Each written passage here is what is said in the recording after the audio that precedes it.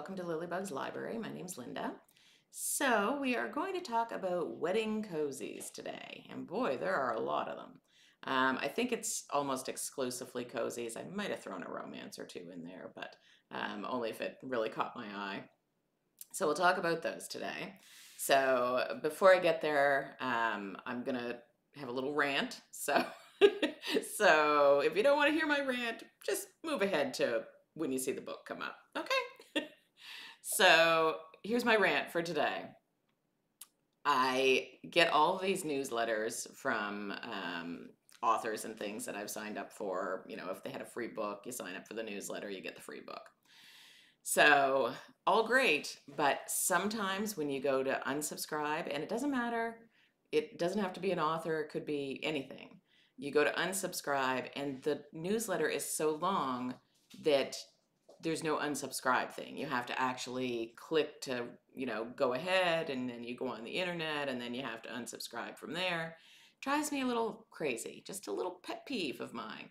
It's like put it at the top of the newsletter if it's going to be too long. Put it someplace you can find it because it's a lot. And then now, I don't know if anybody's noticed, but every time you unsubscribe to anything, it'll come up with something and say, well, why did you unsubscribe? And then there's like 5 or 6 things you can choose from. It's like none of your business doesn't seem to be on the list.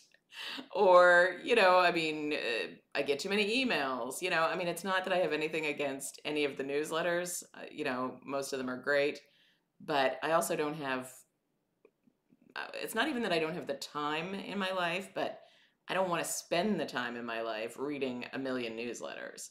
So, a lot of times I'll get the free book. I'll stick around for a little while to see if it's something I really connect with, and then I will get rid of that newsletter.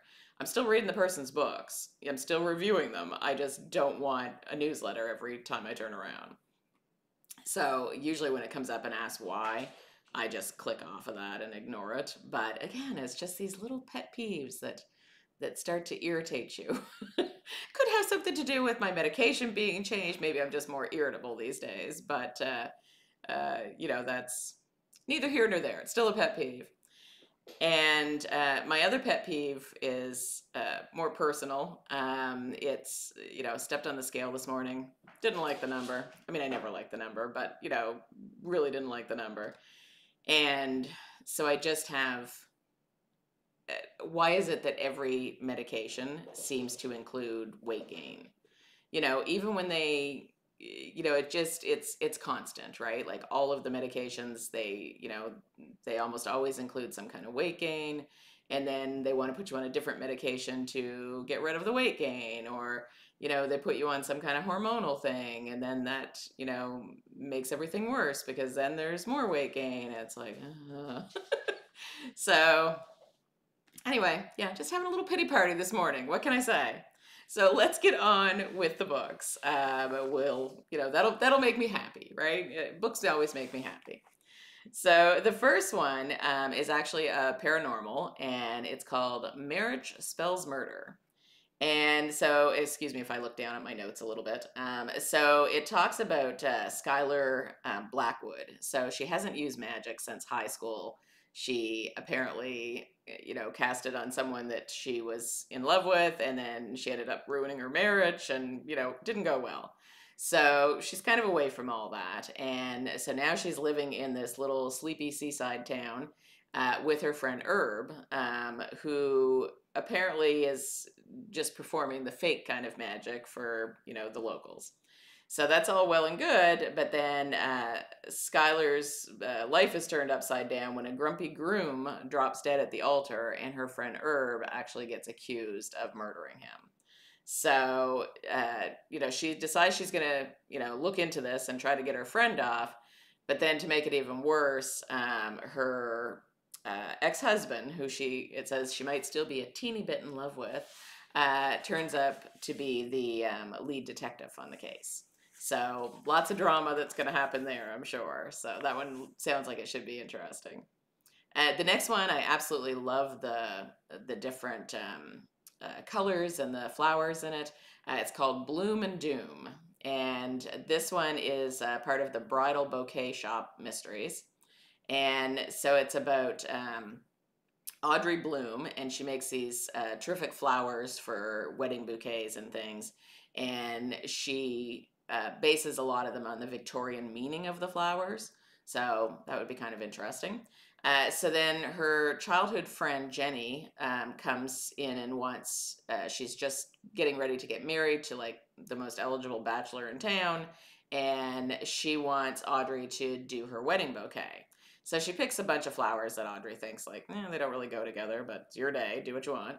And that's all fine, but then the groom is found dead, sprinkled with bits of the bouquet. So now she has to worry about trying to get her friend, to keep her from going to jail because it looks as though she's the one that did it.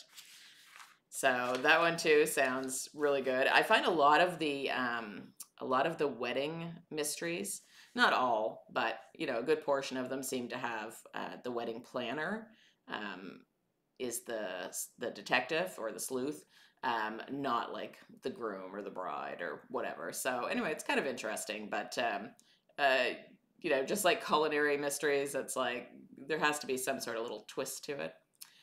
So the next one is the Wedding Planner Mystery Series by Stephanie Blackmore, and it's called Engaged in Death.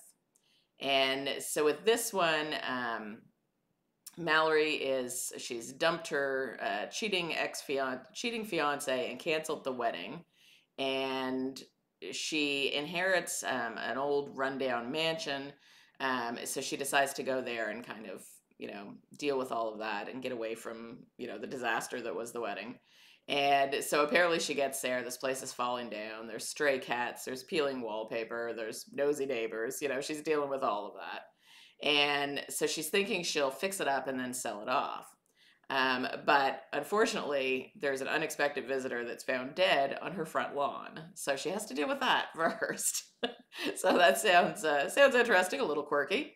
So that one should be good. And then there is To Have and to Kill by Mary Jane Clark. This one, I'm not as crazy about the cover. I know it's a wedding cake, and I have a feeling maybe the cover would look better in physical form. But when I look at it, like, just on Goodreads or, on the internet at all, it's a little too dull for me. I'd like something a little brighter, I guess. That's just a personal opinion. So this one's about Piper. She's an actress and she's having a hard time. So of course, where they go when they have a hard time, back to mom's, right? Back to their parents' place. So she goes to help out in their bakery, and she has a friend there her name is Glenna. Glenna? Yeah, Glenna. And so she's getting married and she wants Piper to prepare the wedding cake for her. So Piper says, okay, but then somebody is murdered and her friend is the prime suspect. Now, it doesn't say who is murdered, so I don't know if it's the groom or someone else entirely, but that sounds like it, not the way you want to start a wedding. All right, and the next one's a little different, and I'm kind of excited about it. So this one is called Destination Wedding Mystery Series, and it's by Marla Cooper, and the first book is called Terror, I can't say that word well, Terror in Taffeta, so Terror in Taffeta. So this one is about the wedding planner, Kelsey McKenna, and the destination wedding that she's doing is in a Mexican town called San Miguel de Allende. And the reception is all set to go on. So she has the tequila donkey ready to go, which I think is adorable. And the bride and groom are standing on the altar, getting ready to, say their vows. And just as the priest is about to pronounce them husband and wife, one of the bridesmaids falls into the floral arrangement. So the mother of the bride apparently is running the show here. So I don't know how she manages to keep the bride and groom from finding out that the bridesmaid is not good. But she does. She swears everyone else to secrecy and, figures there's no way she's, paid for this wedding. She's going ahead with it. So that's fine. But then someone else actually, the bride's sister, is arrested for murder. And I feel like there was another, I thought there was another murder here. Maybe it was only the one. Yeah, I think it was only the one. But anyway, so yeah, that's the bride's sister is arrested. She's trying to, the mother-in-law is trying to go on with everything, or the mother is trying to go on with everything. So I really like the idea of it being a destination wedding. I think that's kind of neat. I haven't looked at the other ones that she's done, whether they're I don't think they'd all be in Mexico. I assume they'd all be in a different place. So I'd kind of like to see where each one is from, what each destination is, because yeah, I think that would be interesting. She must have done a lot of research for that, because I'm sure planning any kind of a destination wedding anywhere. I've been to a couple, and they certainly don't. There's a lot of pieces to it, for it to go smoothly. So yeah, I'm kind of interested to read that one and see kind of where it goes, and how much it really gets into the fact that it's a destination wedding, or whether that's just kind of an aside, right? So the next one, love the cover on this one. This one's Better Off Wed by Laura Durham. And this one, I was looking to see, oh gosh, Annabelle Archer Mystery Series is what this one's called. So she, again, is the wedding planner. And so she's really having problems with this difficult mother of the bride. And so who is it that dies in this one? Da, da, da. Yeah, so it says that it's a slain matron was perhaps the most hated socialite in DC. So I can't tell from the way they describe it whether that is the mother of the bride that ends up getting killed, or maybe one of the guests. It doesn't really, kind of say that. But anyway, so she is trying to figure out what's going on, and the suspicion for the murder falls on her friend and sometimes business partner, Richard. And so she's trying to get him cleared of this murder and hopefully have everything else go smoothly. So that one sounds interesting as well. So the next one is Engaged in Murder. And this one is by Nancy Pera, who apparently is also Nancy Coco. So I think I've read some of her books as Nancy Coco, although I can't off the top of my head tell you which ones. But I've certainly heard that name, but not Nancy Pera. And it is too tiny for me to tell what the name of the series was. I'm trying to find it here, but yeah, it's not there. So when I put the cover up, I'm sure you'll be able to see it. Okay. So again, it's an event planner, a wedding planner. Her name is Pepper Pomeroy, and she is trying to arrange a surprise for her sister Felicity. So this one's a little different. So because she's an event planner and not specifically a wedding planner, Felicity's boyfriend has hired her to be able to propose to Felicity. So she's done all these things to make it happen. She, helped get a private jet and all the fine details to have this perfect proposal. So, that's great. She's got everything on the go for it, and everything's going smoothly. And the guy that hired her said, "Oh, you really should do, this sort of thing as, part of your business." And so she's really thinking about, starting this up as a business, specifically doing, like proposals and things. But before she can actually, really get her head wrapped around this, she finds out there's a dead guy in the ladies' room of the jet hangar. And so now she's really concerned that, they're going to have a criminal in the family, and that maybe the guy who's proposing to her sister is not such a good guy. So she's a little concerned about that. So that one sounds like, I don't know, it's got a little twist to it with them doing the proposal as opposed to the wedding. So I kind of like the idea of that as well. So the next one really goes off the rails when it comes to how they're doing the whole wedding thing. So this one is called A Catered Cat Wedding. And love cats, but not sure about the wedding part. But this one is part of the Mystery with Recipes mystery series. So yeah, that could be good. I mean, I'm not sure whether they'd give you recipes for things that you would like meals or appetizers at a wedding, or actual wedding cake. But anyway, sounds interesting. Or maybe since it's a cat wedding, Maybe they're giving you recipes for cat treats. I don't know. So this one is about Susie Katz, and she's known as the crazy cat lady of this place in New York where she lives. And she goes out of her way to earn that title. She's got cat T-shirts, she's got Hello Kitty dolls everywhere. She's a fanatic, and she really loves anything to do with cats. She's not so crazy about humans. So she decides to put up a tent on her property and have this elaborate wedding for her two Russian blue cats. And she's kind of doing it just to tick people off that she doesn't like. So she invites all her favorite enemies. So she invites her bird-loving neighbor, a rival cat breeder, a local animal rights activist, and the niece and nephew who stand to inherit her fortune. Well, I think you can probably see where this is going. Susie ends up dead, and it's up to the wedding planner to try to figure out what on earth happened. So, I think she ticked off the wrong person in that group. So we'll see what happens with that. But I thought that was kind of a neat twist.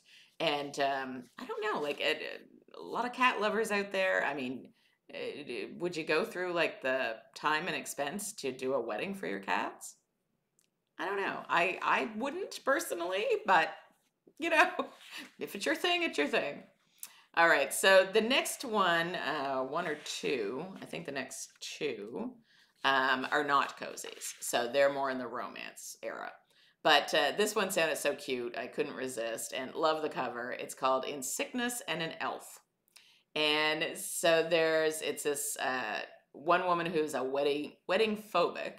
Her whole family is wedding planners. She really doesn't want anything to do with that. She is a little, just scared of weddings. So, and then there's also a paranormal who, and apparently I think it's maybe a paranormal wedding too. I'm not positive about that. But anyway, so she is wedding phobic. And then there's a paranormal with no powers, and his name is Devin. And somehow the bride runs away. Let me read you what it says, because I feel like I'm missing something here. So it says, Alex Bennett's life is complicated enough until she discovers their clients aren't exactly human. Paranormals exist, and when weddings are sabotaged, Alex will stop at nothing to save the business, even partnering with a sexy investigator with secrets of his own.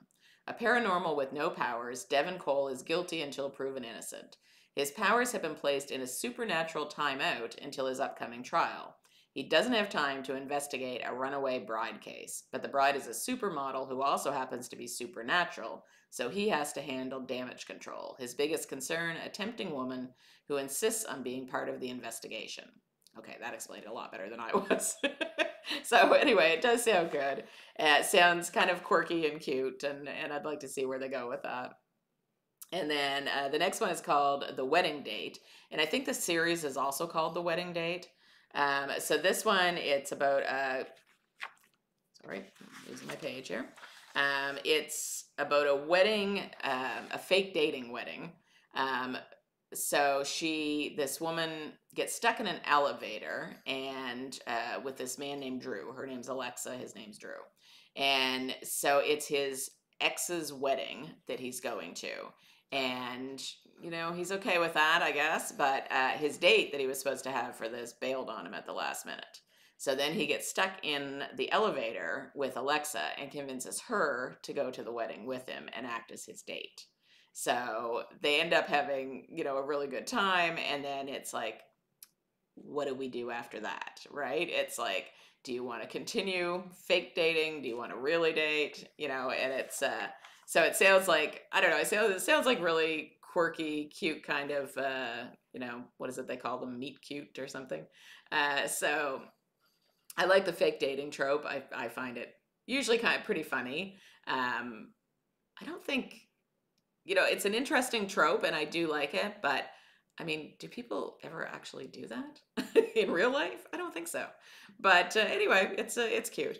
So I'm excited to take a look at some of those and see, whether they live up to the hype of the synopsis And hopefully you'll find something there that that you're interested in, whether it's one of the romances or whether it's one of the cozies, because they all sound like they'd be interesting. And there's going to be cake, right? It's a wedding. There has to be cake. All right. I hope you have a great day, friends. Talk to you soon. Bye bye.